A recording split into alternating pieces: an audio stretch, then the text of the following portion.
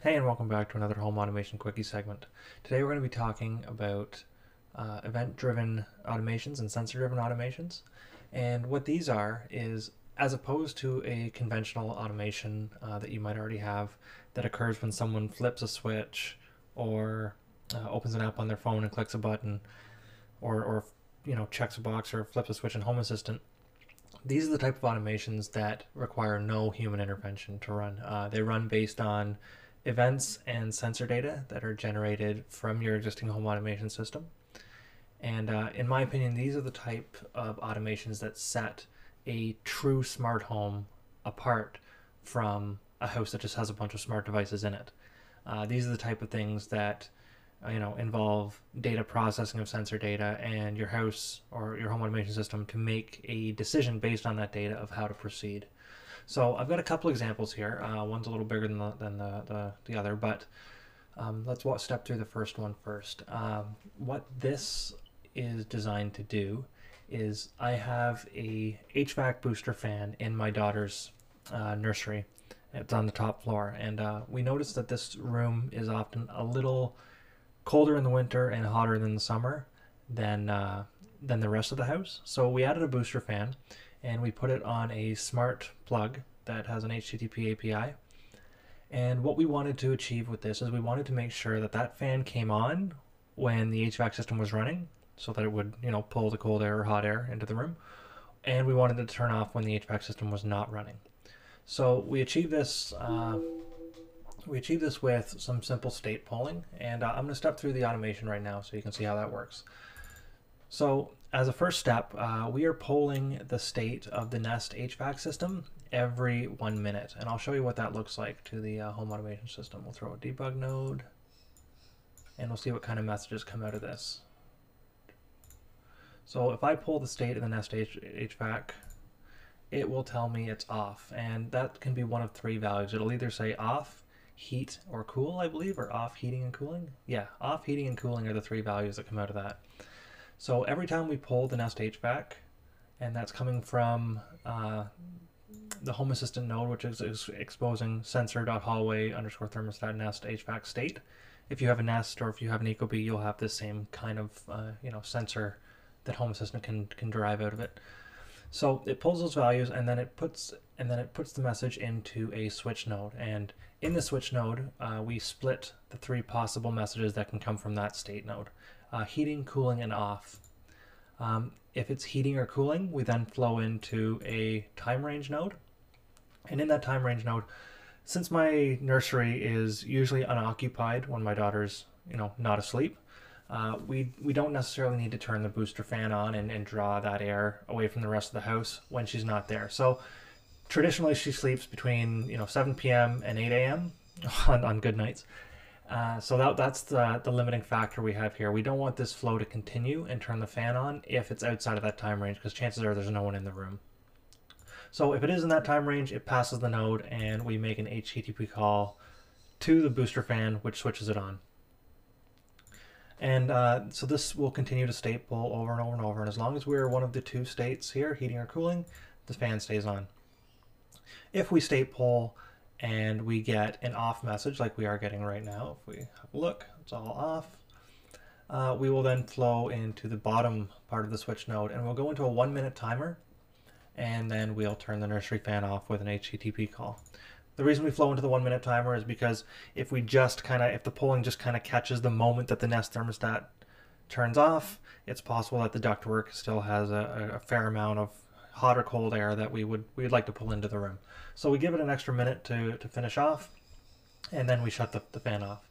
So it's a pretty simple automation. It's proven to be super effective, super robust. We haven't had any issues with that fan not turning on or whatever. The next automation I have is a little longer, and what this is an example of how I used light sensors in my house. Now I have a lot of east-facing windows, and I've got a light sensor in my garage that's in one of the east-facing windows. It's just a photoresistor that, a lot of you guys who make your own sensors have probably come across photoresistors quite a bit. I made a sensor that sends MQTT messages and logs its state in a database, in an influx database. And it basically assigns a integer value to the amount of light that it sees. And I think that integer value is between 1 and 255. So if it's really bright, or sorry, if it's like daylight, not necessarily really bright, but a good amount of daylight, we'll see a value over like 135, 140. And as it's starting to get dark in the dusk hours, and when people would traditionally want to turn their lights on, you see a value below, like 75, 80. So we take the same approach here with state polling to start the automation. We're polling state, I believe, every 5 minutes for this one. We don't want it to be too granular because during those dusk and morning hours, sometimes the sensor can flip-flop back and forth between whether it's light or dark, just as it's in that transition period. And I don't want to have too much activity of lights flicking on and off as we settle into a full daylight situation or a full nighttime situation. So again, I run it every 5 minutes. I have another time range node that I set up to not run this outside the hours of 6 a.m. and 2:30 a.m. And the reason for this was that I just kind of want to run it during daylight hours when people are awake. There's no sense in having this automation proceed further to switch lights on or off because no one's going to be around or awake to enjoy it. And I just thought it would be nice to limit it to this time frame to make sure I don't have any nighttime situations where the sensor starts reading corrupt and flicking lights on and off in my house. So from there, we are, instead of taking the brightness value directly from the sensor, I am pulling it out of my influx database. The sensor has its own polling interval, where it writes to the influx database its current value. So the data isn't always available from the sensor exactly when I need it, so I'll just pull the last bit of data out of influx. And that also helps with some of the dampening effect during twilight and dawn hours. Okay, so out of that comes a pretty complex value. I believe it's coming from influx, and it's not the prettiest in the world. So I've got a couple parse nodes here, and I'll just show you why I'm using these. These probably aren't necessary for all situations. It just depends how dirty the data that you're getting from your sensors is. So I'll pull this, and yeah, you can see here that it's actually coming out of influx as an object, and it's delivering the value with a heading of mean. So this parse node here, I think it splits it by line breaks, and then splits by line break again. Let's see what's actually happening in these parse nodes. It's been a while since I wrote this automation, so it'd be nice to see. Close that, and we will run this again.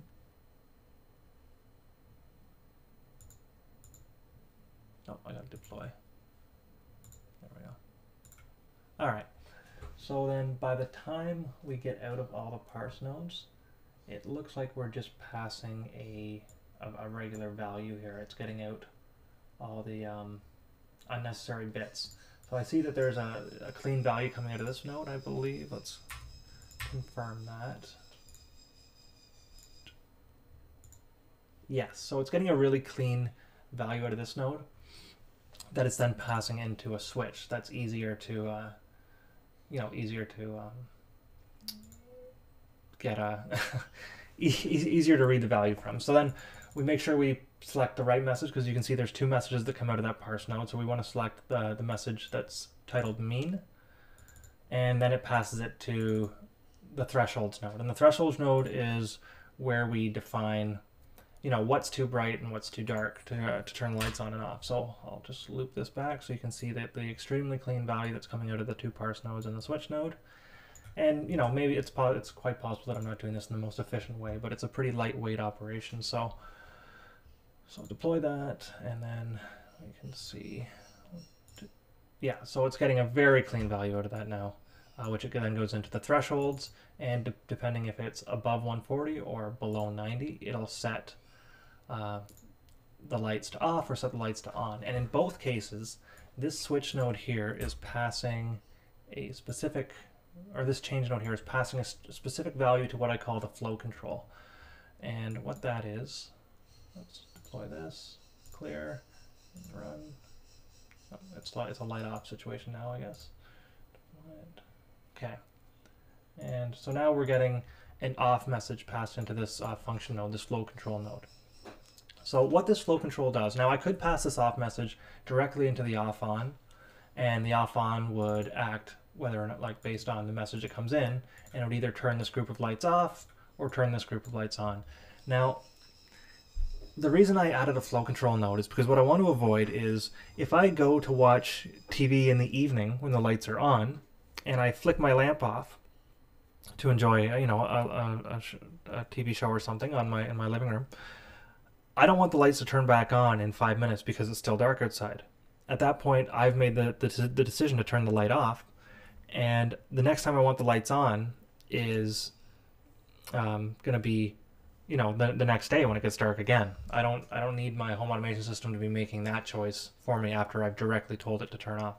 So I use a flow control node that is just a JavaScript API node that I've written so that this automation only affects the lights once per day. It'll turn the lights off when it's light once, and it'll turn the lights on when it's dark once. And that way we don't have any issues with if someone decides to change that after the fact. The automation has occurred, and then the house is in the hands of the human for the rest of the evening.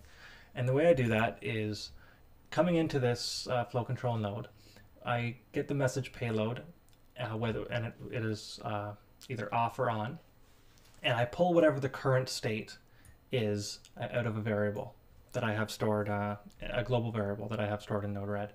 So if the current state does not equal the state that's coming in, we allow the message to continue to pass through. So if the lights are currently off and we get an on message, then the on message is set to the current state value.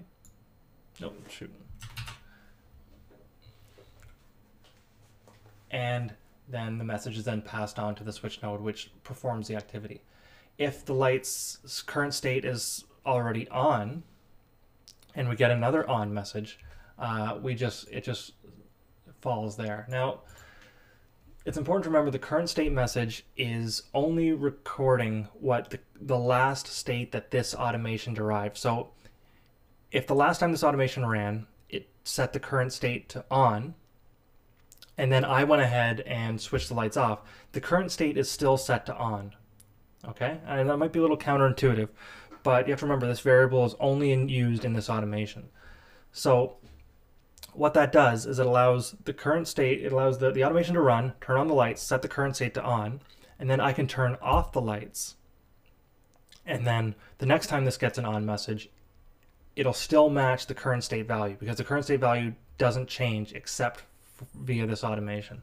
And it won't turn the lights back on after I've turned them off. And that's all by design. So I'll post this code in the comments. This, again, it might not be the most efficient way to do it. If you guys have a better way of doing this, please, by all means, let me know. Also, I can see that I'm at the 13-minute mark here for this. So this doesn't necessarily fit in the home automation quickie segment, but I have done it in one take. So I'm still going to count it. Sorry about that, folks. Next time I will try to be a little more timely, but so I get a little bit into these explanations here, and you know, time gets away from me. Anyway, if you have any questions about these, I'd be happy to explain further. Let me know if there's any other issues you see with it, if there's a way to make this more efficient, and yeah, thanks for watching, and I'll see you soon.